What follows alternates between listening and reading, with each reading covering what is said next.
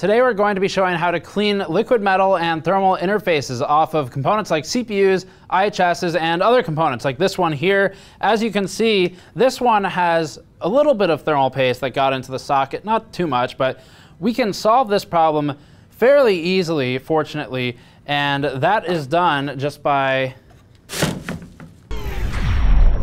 We recently did a video on how liquid metal interacts with different other metals like nickel-plated copper. This, for example, it's been lapped on one side, sanded down, so you can see that it's copper. And the other side is just nickel plating. And this is common for any integrated heat spreader. Getting liquid metal off of this isn't too hard, but as many of you have asked us in the past, there is definitely some left behind material, and the question is often, how do I get rid of it? So we'll be talking about that today. Then there are just straight copper heat sinks like this, or you could apply the same tricks for cleaning this one to something like your actual heat sinks, a cold plate, a laptop cooler, anything like that. The CPU would be silicon, so you'd be cleaning liquid metal off of silicon, and everything else is going to be some variant of a metal we're looking at today. So this video will help you with removing liquid metal safely from your devices so that it doesn't short anything in the future, or so that you can reapply liquid metal or some standard thermal paste instead, because it is something that moves around, it can cause problems, and sometimes it's not so easy to get rid of, but we talk about this a bit in our liquid metal corrosion test video. Before that, this video is brought to you by the Thermaltake Level 20 VT Micro ATX case. The Level 20 VT takes the high-quality Level 20 design and makes it more affordable, and shrinks it down to a Micro ATX form factor at that. With fully modular paneling, it's possible to rearrange this case into whatever configuration you prefer. For a Micro ATX case that can be a discussion piece in a home theater system, click the link in the description below. Let's start with the nickel-plated copper IHS, because this is the most standard thing you're cleaning off, other than silicon itself. You shouldn't really ever have to reapply liquid metal, but if for some reason you do, maybe you switch systems and remove it. Honestly, you can just take something like, we like the Blue Shop towel because it's a little bit more structurally sound than standard white paper towel from a shopping, like any food store. So you take that, put some rubbing alcohol on it, and that'll kill a lot of it immediately. You have to be careful with dropping any liquid metal onto small surface mount devices and potentially causing shorts. Now, sometimes this doesn't work so well. So for example, if your liquid metal had been sitting there for a lot longer than this solution was, you could move on to something like just a clean Q-tip. And we use these frequently for applying liquid metal. You can see that they have a lot on there. But if you take a clean one and dunk it in rubbing alcohol, that's great for getting some of the more stuck pieces. But if you look at this, you'll see there's still some black marks. And some of that is going to be permanent, but it doesn't impact thermal performance in any meaningful way. We've tested it. We talked about it in the previous video about liquid metal corrosion impact, and not really a big concern. So as you see, most of it's gone. We get some of it on the outer edge. You can either wipe it off with a shop towel or get a Q-tip and clean it off with that. You can also buy cleaning kits. So this comes with the Cool Labs solution, and it's overkill. You don't need this stuff, but I suppose if you wanted it all in one kit, you could grab it. It's not necessarily worth it. This is just 70% rubbing alcohol, that's all it is. It's the same thing we just used, except it's pre-applied, so not really anything special. You'll see it still gets pushed around, and that's where Q-tips come in. But otherwise, it should just pick it up and more or less disintegrate a lot of the liquid metal that you see. So we're just gonna push a lot of this over. And then if you wanted to, you could technically reclaim that by siphoning it up. How useful it is at that point, I'm not sure. If we were doing testing, we'd just get rid of it and use some new stuff. But also, for working with cracks, if you end up with liquid metal in anything small, like maybe it falls off the IHS and into a small socket or something, you can grab a brush. Hobby brushes work great. These are just cleaning brushes, and these will reach into those sockets and pinholes, and you can hopefully get some of it out with that, because otherwise it will cause an electrical short and cause problems. So that's fairly cleanable. Just a Q-tip with rubbing alcohol on it will do the trick. That'll pick most of this stuff up. You can push a bit harder and just get as much of it as you can, just so there's no electrical shorts later, and you're good to go. So that's most of it. As you can see, it just picks it up like that. There's a bit more we can do here. You get the idea. You just keep working on this until you get all of it. And that's pretty good. So we're in pretty good shape here. Now there is this black marring left, and there's not a lot you can do about that. Just know that it doesn't really impact thermal performance. What you can try to do is you can grab some acetone, which is just, if you pick up some nail polish remover at the store, it should have acetone in it. Do not use this on silicon, because sometimes nail polish remover has not friendly chemicals for silicon. So you don't need much of this stuff. It doesn't smell great. Careful when using it, all that stuff. But you can get nail polish remover or acetone and apply it, same shop towel in this case, and it will take some pressure, but you can get a bit of the black marring off. So here's after just hitting it a few times with acetone. You can see that we're definitely getting some of that material off. That's what's left over of the gallium, indium, and tin. So that makes it friendly with nickel-plated materials like nickel-plated copper. But every now and then you'll get some permanent staining like that. We could keep going here. You could keep applying. You're not going to get all of it. You'll get a lot of it, but it's really not important. Now, the cleaning kits do include sort of sponges or steel wool sometimes. This is something we don't recommend. You're better off just cleaning with rubbing alcohol if you want to get stains as much as you can, acetone, but at the end of the day, you'll have some stains on there.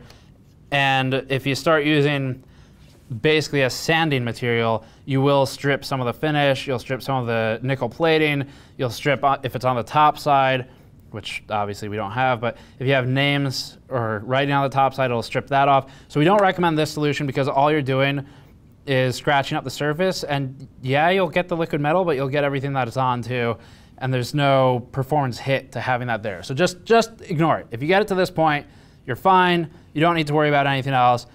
We would consider this clean, and then just start reapplying liquid metal. I mean, to the touch, it's completely flat and smooth. So this is staining, and the reason this happens is best described with this thing. So what's happening here is there is a difference in potential between the liquid metal, which is a gallium compound, and the surface of the IHS. In this case, it's copper. So there's no nickel plating, and what we're getting is ion migration, where the liquid metal as applied to the CPU die, which is under this thing, this sort of leg that sticks up, the liquid metal will slowly have some ion migration into the copper surface, which causes a stain. Functionally, your performance, pretty much the same. You've just plated it, and it's still a smooth surface, can't feel any unsmoothness, it's not like it's not level, and thermally it's fine. Performance isn't really any different. We've tested that as well.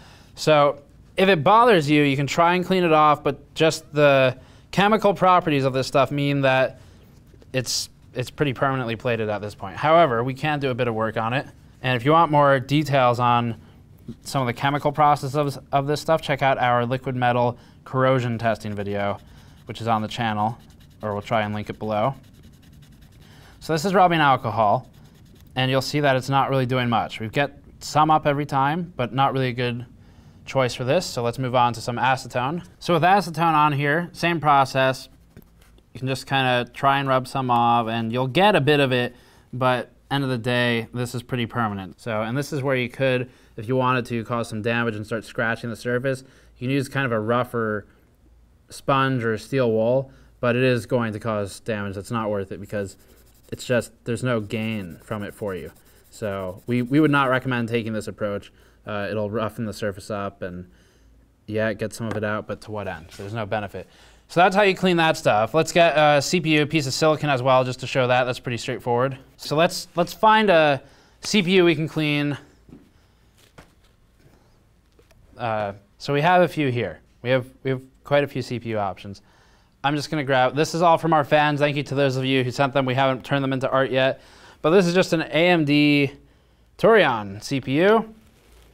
Not something you would really be putting liquid metal on today, but you could, so let's do that, and then we'll clean it off. All right, so number one thing that happens, if you've seen the first time we ever used liquid metal, and also every time Linus uses liquid metal, you'll see that anyone who uses the plunger on these things, and even if you just do the flick of the wrist method, which is what happens here, if you use the plunger, you might end up with a scenario where the liquid metal just sprays everywhere, and that kind of sucks. So best way to clean this up, and this is the most common thing a beginner will run into, is to get hopefully an empty syringe, but you could also reuse the one that you just used, and just pull the plunger and siphon it back into the tube. So pretty cool how that works. That's the best way to clean a liquid metal spillage if you spray a lot of it all over the device you're working on. If, however, you actually just spread it on properly and you now want to clean it afterwards, we can show that as well. So in this setup, presently, we have some liquid metal over here. We need to get that off.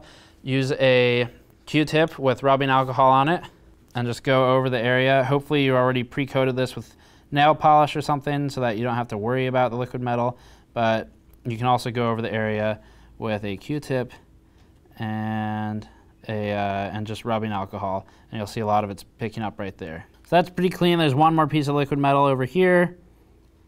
I'm just going to push that out.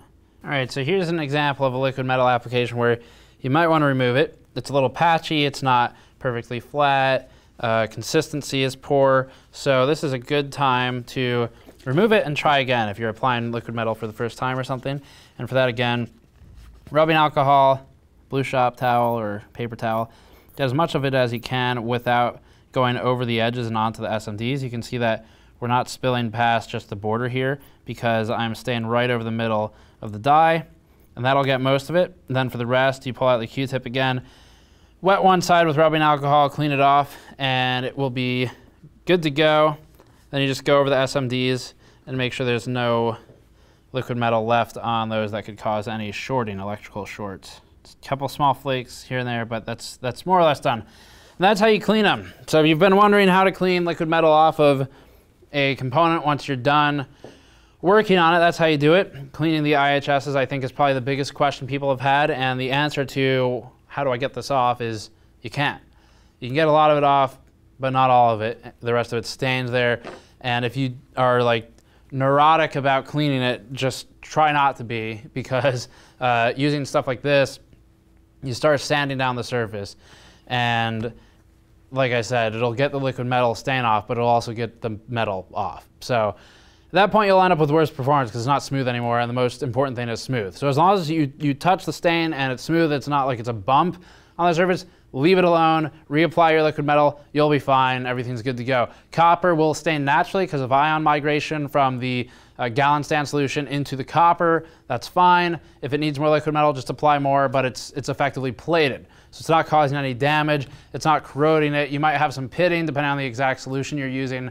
It's certainly something that's been seen before, but that would be different than the stain that I showed you today. So that's it for this one. As always, subscribe for more. Go to patreon.com/gamersnexus to help us out directly. Go to store.gamersnexus.net if you would like to pick up one of the mod mats like the one I was working on today. You saw it in all the footage where we were working on the CPU components. It is an excellent modding service. You can grab it on our store. And thank you for watching. I'll see you all next time.